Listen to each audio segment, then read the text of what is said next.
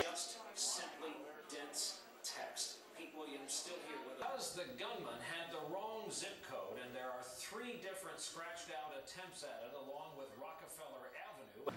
We had hoped that the correspondence that we received from NBC would contain some vital evidence and be of very significant value.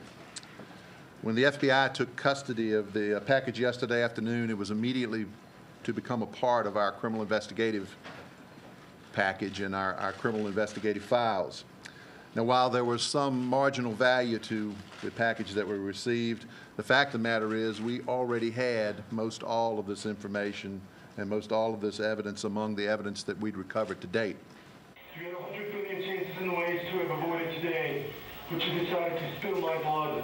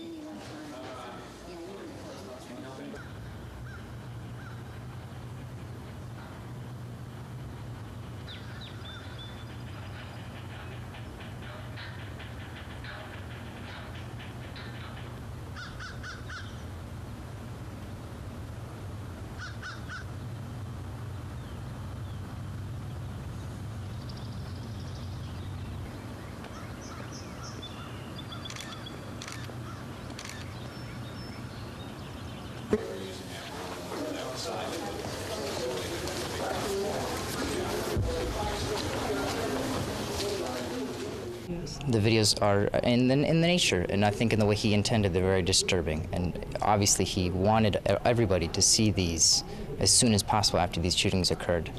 And I just think it only adds up to everybody's sadness and sort of nervousness, even, just about the entire situation. Do you think it adds are people angrier about it now than they were before they saw the video? I don't think anybody can be more angrier than, or sad, or depressed than when they see a friend of theirs has died. I just think this only compounds onto it, but I don't think it particularly adds or takes away from it. It just prolongs the process of getting over it just a little bit longer.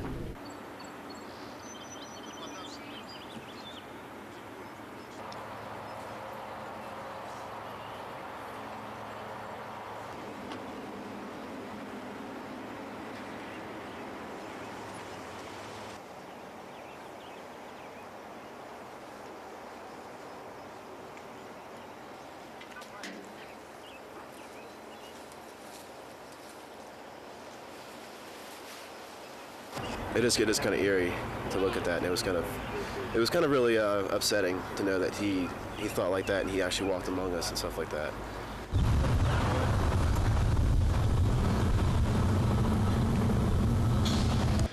We are at a point in time when we are closing out our on-scene investigation of this matter. And now we move on to the task of reviewing and re-reviewing and interviewing and re-interviewing and combing through the mounds of evidence that we've collected.